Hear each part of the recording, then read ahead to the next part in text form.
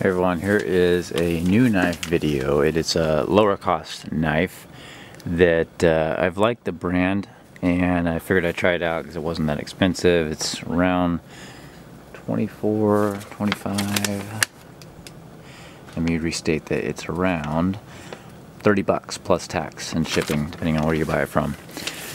So it's not the lowest of cost knives. And so anyways, this is a ESEE or RAT knife that is a folder, and it has pretty unique design to it.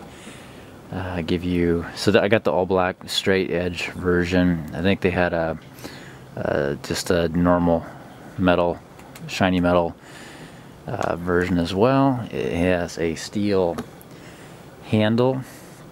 It has the pocket clip by the knife blade. You can switch the pocket clip. You can only do so on one side. It is a frame lock.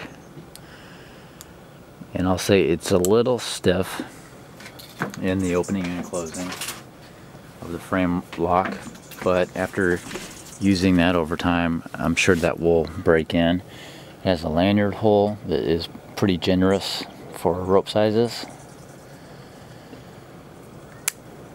Okay. It has an AUS 8 blade steel from Taiwan.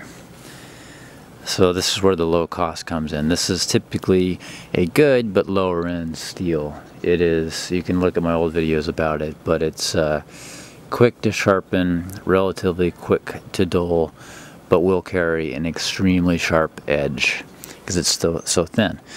The blade itself is extremely thin in metal. It's not a they don't give you a lot of metal in the blade. I was actually fairly surprised in that the blade was so lacking of metal, if that makes any sense.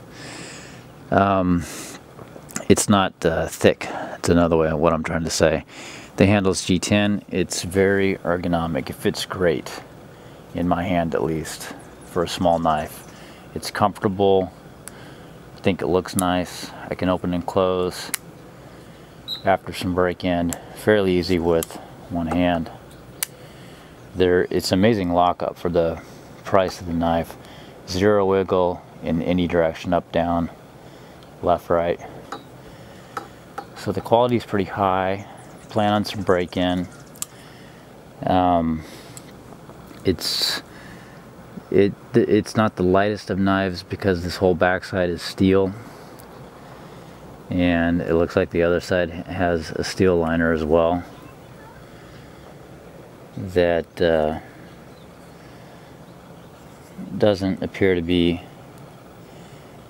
yeah, it's not skeletonized. So it is G10 with the metal liners, frame lock. You can see the bushings in there. So it is very smooth. Thumb studs, kind of volcano style. And it has a cool design on it. So I think this is probably about $5 overpriced, in my opinion. But it's a good knife so far. I would call it a light duty knife, given the blade width and the steel type. Let me know if you have any questions.